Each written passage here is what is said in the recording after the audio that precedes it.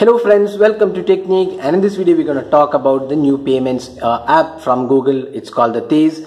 So Google has officially announced its foray into the mobile payments in India, and they have unveiled the Google Tez app. It is a mobile payment service where you can link your bank accounts via unified payments interface, very similar to the Beam app right now available. So you can send money to family, pay bills, and also receive money via this app. So in this video we'll talk about how to set it up and what are the features it offers. So without any further delay, let's get started. First, let's open the app. The app is available for Android as well as iOS. So you can go to the Play Store and download the Tez app. So just go here, just search for Tez. There you go. Tez, a new payments app from Google. So this is the app. So you can just install the app. Now let's open the app. And once you open the app, you can see the welcome screen. So you can select the language to get started. So it supports English, Hindi, Bengali, Gujarati, Kannada, Marathi, Tamil and Telugu. So these are the languages supported. So click next. And you need to enter your phone number here. So this is the number which you should be connected to the accounts.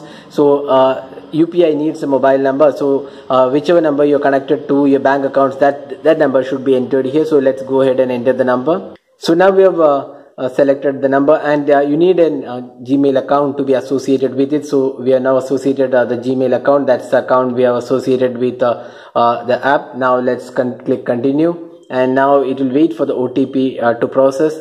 So you can either use the screen lock or create a Google PIN for using the Tez. So it is an additional security mechanism. So right now we'll use the screen lock itself. So let's click continue. So you need to confirm the screen lock, the current PIN you are using for your phone, that you need to confirm here. So there you go. Now we have set up Tez app. So you can see here different modes, tap for cash mode, then you can add a bank account. So these are the options here. So let's go ahead and add a bank account. So right now these are the banks supported: Axis Bank, HDFC, ICICI, and a whole lot of banks which supports UPI payment system are supported right now. So we'll just use our bank account to add it. So let's click here. So you can see here it will detect your account right now, and you can enter your UPI PIN which you have already used in the other banks. So let's just enter that. So now we are confirming the PIN. So you can see here account is added now. So we have added our bank account to the Google Tez app. So it's very simple. You have to use the same mobile number which you use for UPI into this account, and it will automatically detect all the bank accounts which are connected to that mobile number. So if you have multiple accounts, you can add that. So first you need to say which bank account you are going to add. As I showed before, you can see all the banks which are included in this are listed here. So which all bank accounts are available with UPI can be added here. So right now we have added our ICICI account.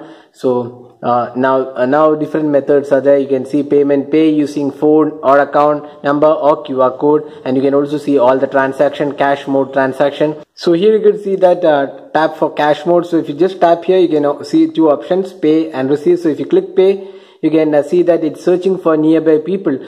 Make sure that other Tez user is nearby in the receive mode. So if there is another person nearby, you can easily make transfer using this method. So that person should be in the receive mode instead of the pay mode. Since you are in the pay mode, you are transferring money to that account, so that should be in the receive mode. Similarly, if you want to receive money, what you need to do is enable the receive mode, and another Tez user should be in the nearby mode to make the payment with your verification code. So that's shown here.